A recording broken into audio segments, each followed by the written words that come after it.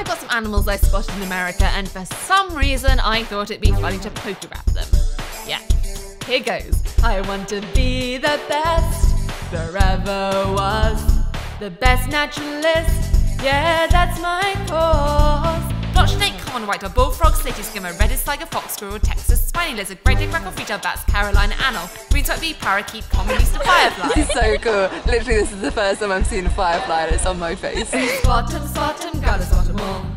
Animals I searched across the land, look near and far, phone in my hand to record where they are. But wait, don't species have Latin names, I hear you ask? Well, yes they do, so here's the few from San Francisco, wrapped in Latin. You're welcome. Eumicrotubus orbis, Felis, Catus, Anableps, Paracantherus, Hepatus, Sanus Priscitus, Xalophus californianus, Pelicanus, Occidentalis californicus. Yes, did it! Next stop, Washington State. Let's find water types. Harbour seal, killdeer, sunflower, sand dollar, ochre, starfish, goldeneye, foolish mussel, oyster, barn swallow, heartcock, Stellas, jade, rock, gunnel, bago, shrimp, ribbon worm, breadcrumbs, front, bald eagle! Gotta spot 'em all, yeah! Gotta track 'em all, yeah! Got to spot 'em all, animals!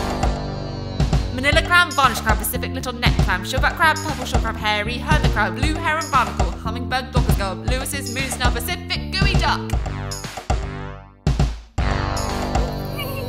Spot 'em, gotta spot 'em all. Got to spot 'em all, animals. Track 'em, gotta track 'em all. Got to track 'em all, animals. Log 'em, gotta log 'em all. Got to log 'em all, animals.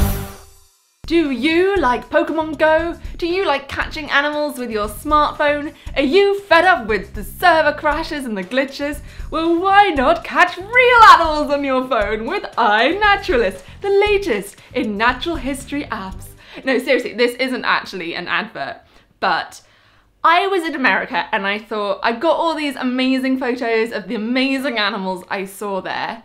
And then I got back home and everyone was just obsessed with catching Pokemon on their phones. And yet none of these people that were obsessed with their phones and finding animals and catching them and going out and walking and looking for them had ever taken an interest in natural history, but it's the same thing! So this whole video is just to say, if you like Pokemon Go, why not look for real animals at the same time? So there are loads of different apps and websites you can use. There's a big spreadsheet down below that someone else made, thank you.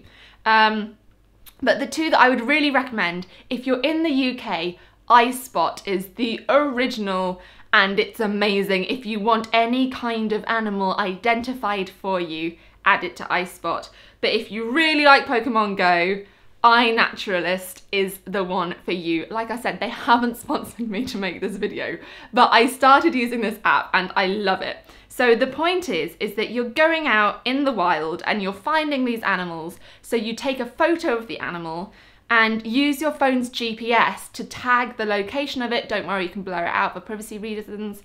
And then add it to a map. So you can even see where all the animals are in your area and find them and go and catch them, log them. And this is the best bit, is that if you log them on the app, then scientists, actual scientists, get to use the information from your phone, from you running around playing, catching these animals, in real citizen science, and it makes a big difference. If you don't know the ID of the animal, there's this button you can press that says help me ID it, so you don't even have to be an expert to go out and help the experts, and you can take part in challenges, you can become the best naturalist there is, and yeah, go out, enjoy your Pokemon Go, but if you're there and you spot something cool, why not add that record and help science?